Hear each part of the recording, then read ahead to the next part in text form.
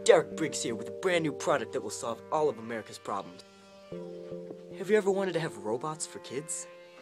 Have you ever felt despair that our kids have the ability to think critically? Well, with the new Common Core, all your kids will be exactly the same. The Common Core, this new invention brought to you by our great President Barack Obama, is the first step to competing with our competitors. This new system of education will drag students who are following behind over the educational hurdles they're expected to achieve and hold back those students who are trying to achieve at a higher level. Who doesn't want that? Alright, I get it. You're not sold yet, so here comes an example. Say you forget your kid at the grocery store. Normally, you'd be worried and panicked, not with the Common Core. Since all the kids will be exactly the same, you can just hop on down to your local school and pick up a new one. See? All your problems are solved. Now, many of you would say that having all kids being the same would be a bad thing, but let's take a look at communism. I mean, look at that. Stalin's got all his figured out.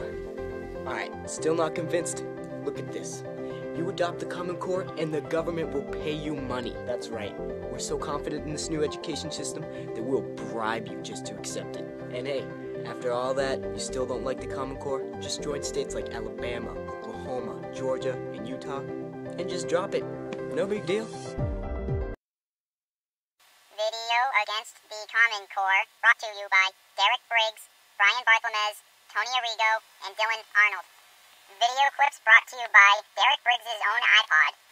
Images brought to you by Google. And the whole video was assembled in WeVideo.